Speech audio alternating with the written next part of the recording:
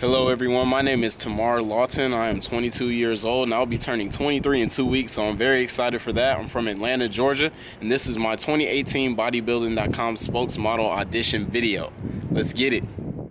Growing up, my mama explained the difference between fame and notoriety. See, fame is when people know you. Notoriety is when people know your work. And notoriety leave a legacy.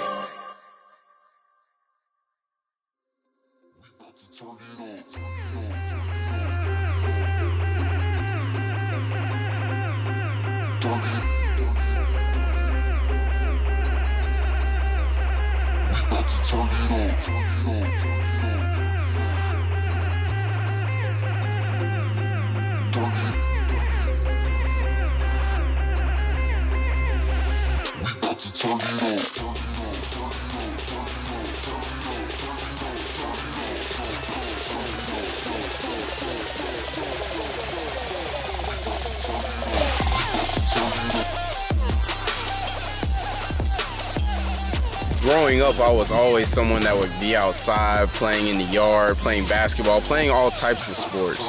But I've always been the underrepresented athlete, and not from a standpoint of race, but the short guy that's skinny. You never really picture them being able to do anything athletic, especially not at a competitive level. Competitive nature in me always wanted to prove people wrong, especially since basketball is one of my favorite sports. And so freshman year of high school, I've made my high school basketball team.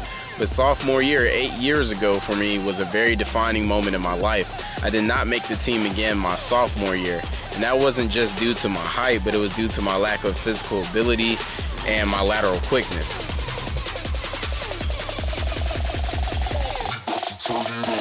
Now, fast forward a few years, now I'm in college, and needless to say, like most newbies when they first start working out, seriously, I did not have that many gains. I was still very small. I was only 135 pounds freshman year of college. Now I'm in my senior year, and I was just researching, trying to find different ways to get bigger and actually be able to produce the results I wanted. My roommate even had like some type of protein powder. I tried that, it didn't work out well for me, and that's when I knew I had to do something different. So I was researching some proteins one day and I saw bodybuilding.com, and I went on there. The information was amazing. All the detailed forums and articles on supplementation, like it immediately transformed the whole way I thought about working out. I got my first program, Jim Stepani Shortcut the Size, and I started going to work, and the rest is history. After that flame was sparked with bodybuilding.com, I continued to research different ways that I can make my workouts even more fun and creative.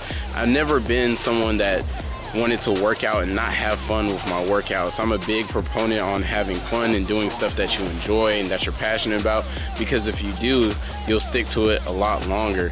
And so many different people in the fitness industry and so many things are portrayed about short-term, like trade-offs, short-term goals, and I'm really big on longevity, and I want people to be healthy for as long as they're on this earth, because you only have one body and you need to make that as strong as you possibly can for your kids' kids. So that's why I want to use this platform to arm people with the knowledge that there's just so many different ways to achieve the healthy goals that you have for yourself and get fit.